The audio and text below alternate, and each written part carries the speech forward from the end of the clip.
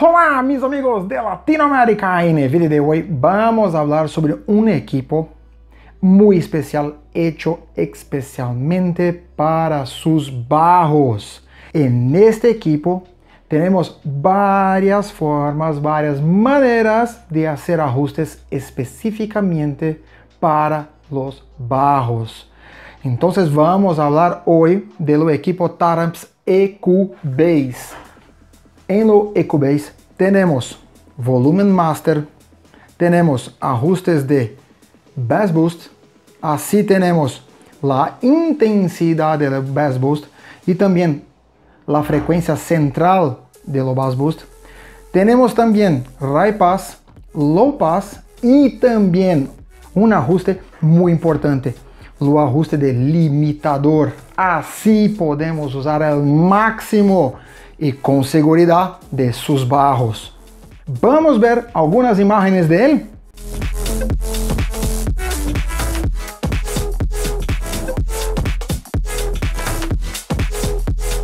Bien amigos, como vimos en las imágenes, aquí tenemos el control de volumen master de sus bajos.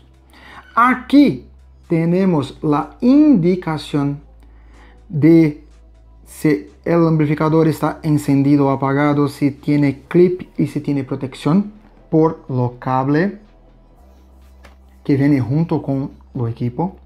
Aquí en sus ajustes tenemos los ajustes de Bass Boost, donde tenemos la intensidad que va desde 0 sin Bass Boost hasta más 10 dB, muy importante.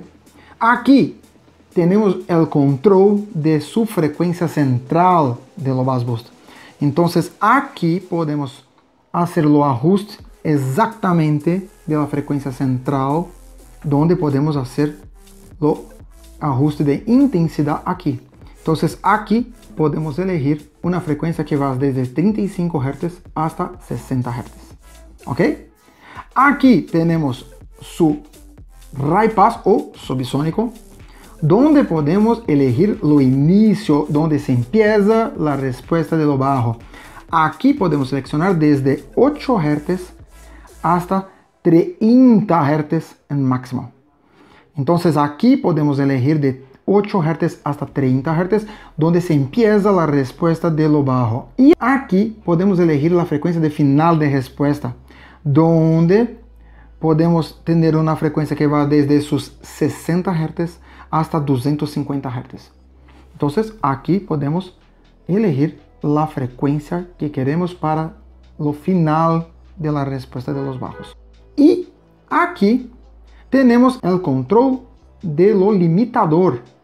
Muy importante porque aquí en mínimo tenemos un limitador muy cerrado, muy fuerte, donde se tiene poco señal de salida, pero podemos poner más señal hasta al punto de apagar lo limitador, dejando en off. Ok, y aquí por detrás tenemos su conector de alimentación, donde tenemos positivo, negativo y remote, donde tenemos aquí la entrada de señal, aquí la salida del señal y aquí la entrada de lo cable monitor que va hasta el amplificador. ¿Ok? Vamos a ver cómo podemos instalar este equipo en un sistema de audio. Vamos a ver algunos ejemplos. Bien amigos, en este primer ejemplo que vamos a hacer un ejemplo con un estéreo, lo EQ BASS y un amplificador mono.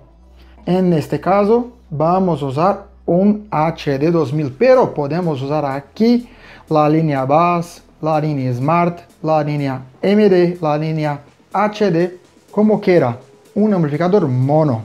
Entonces, para esto vamos a usar los cables monitor y dos cables RCA. Vamos a hacer las conexiones, pero ¿cómo? Vamos a hacer aquí una conexión de lo estéreo para el EQ BASS y de lo EQ BASS que vaya a ser todos los controles del amplificador. Entonces aquí vamos a tener que hacer un ajuste muy especial para dejar el amplificador lo más flat, con la respuesta más amplia posible. Vamos a ver cómo hacer este ajuste. Bien amigos, un punto muy importante no uso de amplificadores mono es dejar su crossover en flat, o lo más flat posible, que tenga una respuesta más amplia. Así, vamos a dejar su high pass en mínimo, como está, en 10 Hz. Así se empieza la respuesta del amplificador en 10 Hz. Y aquí vamos a dejar su crossover de low pass en máximo. Entonces vamos a dejarlo en full. Así tendremos todo lo ancho de respuesta en este amplificador. Aquí otro punto importante, lo bass boost en 0 y su ganancia puede se dejar a cerca de 25-33% en inicio del ajuste. ¿Ok? Ahora, con el amplificador ya ajustado para tener su respuesta más flat, vamos a hacer todas las conexiones.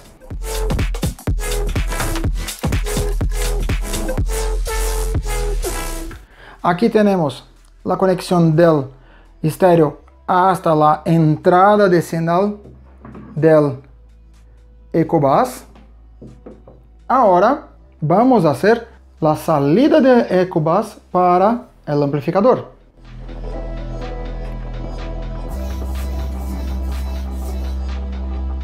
Y ahora, en último, hacer la conexión del monitor del amplificador con lo EQ BASS.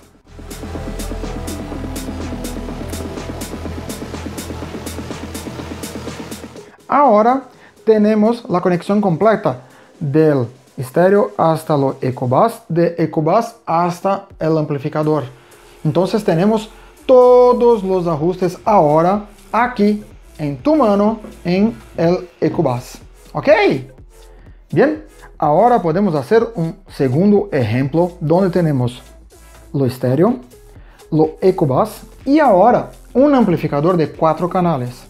En este ejemplo vamos solamente a hacer la conexión con los bajos, pero podemos usar aquí 2Y, donde podemos poner un cable directamente para los dos canales que van para los otros altavoces, y los mismos señal puede entrar aquí en lo EQ BASS y después salir para los canales que van a hacer la puente para los bajos. ¿Ok?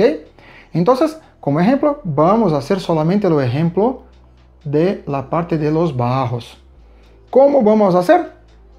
Vamos primero a conectar lo estéreo a lo EQ BASS.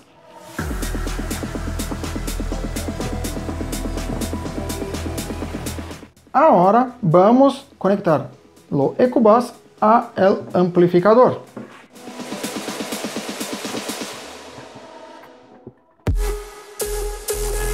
Ahora un punto muy importante. Aquí en la llave de crossover del amplificador tenemos que dejar en la posición full. Así el canal, los canales que van a hacer lo bajo, la puente que va directamente a lo bajo, estará en flat. Así todos los ajustes serán hechos directamente aquí por lo EQ BASS. ¿Ok?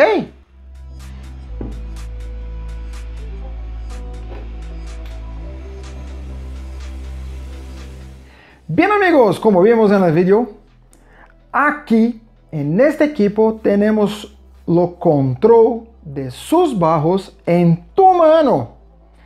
Aquí tenemos el Volumen Master, tenemos crossover, tenemos bass boost y tenemos también limitador.